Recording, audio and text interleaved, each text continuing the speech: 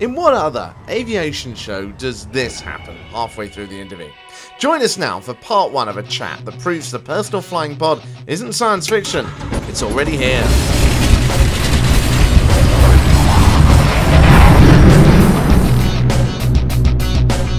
Well, the Jetsons inspired it. Muller International, for example, have tried to do it, but no one has quite come up with the personal flying pod yet. But is it perhaps an issue that we're just not looking right in front of our eyes? I want to introduce John Snyder now, who is a United Airlines pilot, but also a massive fan of helicopters. Live from Indiana. Good afternoon to you, John. How are you? I'm great. Look, tell us. Look, I can see a little helicopter behind you, which looks to me like a flying pod, a sort of Jetsons type pod. But before we talk about that particular one, what is it about helicopters? You're an airline pilot, after all.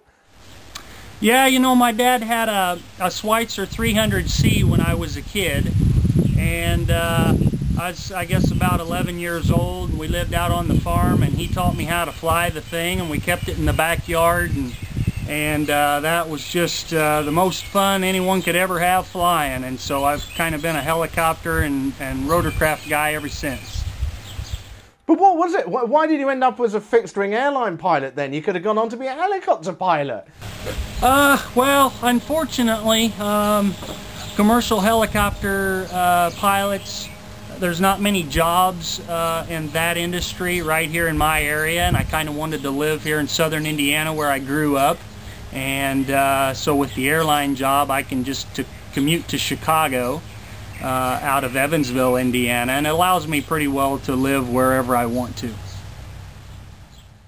So do you commute to work in your helicopter?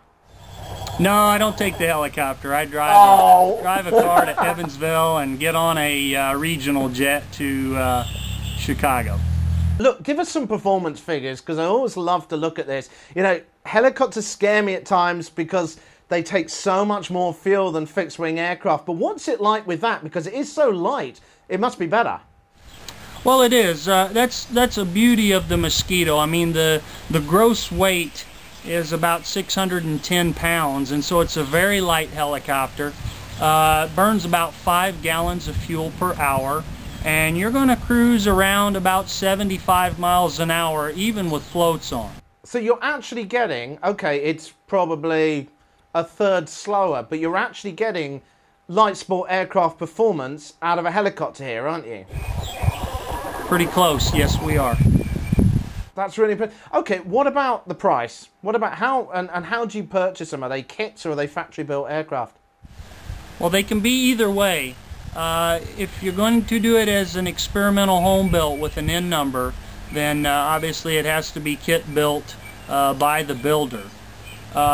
If, however, it's done as an ultralight, which this helicopter can qualify as a float-equipped ultralight, in that case, you can buy it turnkey from the factory ready to fly. And how much would you pay for one of those? For the turnkey ready to fly machine is about $37,500 plus whatever options that you put on it. So, you know, we often on this program look at aircraft which start off at $200,000 plus, and that's before you've even turned the key to start the engine. And here you've got something which is not much more expensive than a pretty good car, and it's using the same sort of fuel as a light sport aircraft. Now that is seriously impressive when people say flying's too expensive to do. That's amazing. Yeah, this little helicopter is, you really get a lot for your money. I mean, you know, most helicopters are starting at well over $200,000, more like $250 to $300. And here you can buy this kit and build it yourself for $30,000. And then the operating cost of it is about $30 per hour. You've got roughly $10 an hour involved in replacement components. And, you know, based on whatever fuel's costing, it's burning 5 gallons an hour, but roughly $20 an hour for the gas will cover it. And it has a very low acquisition cost and a very low operating cost. What is it like, though, when you get in it the first time? Because when you normally do a type rating for any kind of aircraft, You get in there with the instructor who sits alongside you and, you know, holds your hand. You get in that thing, there's only one seat. What's it like? Well, you know, another fortunate thing about the Mosquito is that it's just it's, as far as helicopters go, it's a very easy little helicopter to fly.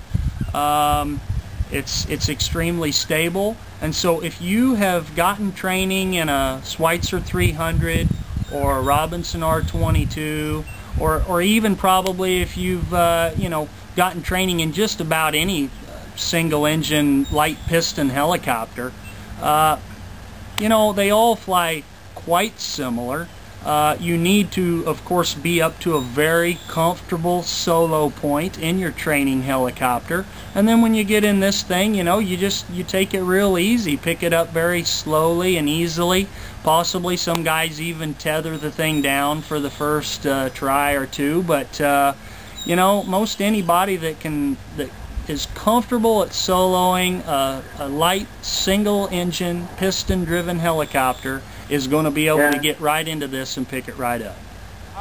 You mentioned the word Robinson there, and obviously all credit to them for bringing helicopters back to a mass appeal. But why would you get the Mosquito over something like the R22? Well, probably mostly for acquisition and operating cost. I mean, obviously you only have one seat here, but I found that about the whole time I owned 2- and 3-place helicopters, it seemed like 75 to 85% of the time that I was going out to fly, especially just for recreation, I was by myself anyway. Because, you know, you get home, you want to go out and fly, and your friends are still working, or something. People have lots going on, and lots of times when you want to go fly, there's just nobody to go with you, and so I was always operating single seat. And so this just fits the bill great, because the initial acquisition cost is, you know, 10 to 20% of what it is for a Robinson, and likewise with the operating cost. What would people mostly use it for? Obviously fun, but could you use it for commuting to work? Oh, it's possible. You know, I don't think someone's going to start using it to commute from suburbia to, you know, some downtown office job. That's just simply not going to happen. But if you lived out in a rural area like I do, and, you know, let's say you worked at some farm operation or rural co-op or something like that, it would be very feasible to commute to work with. It certainly just depends on the situation, where you live, what type of airspace you have around you, and things like that. But you know, I have to say that a Mosquito is very much a recreational helicopter to just go out and you know, fly on the Saturdays and Sundays and the evenings and things like that, to just go out and play around.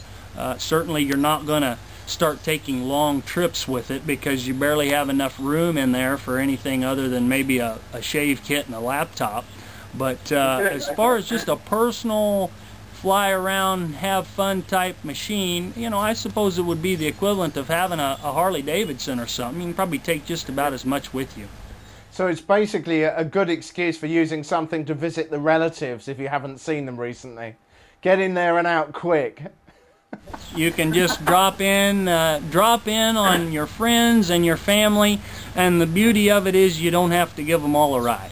I love it.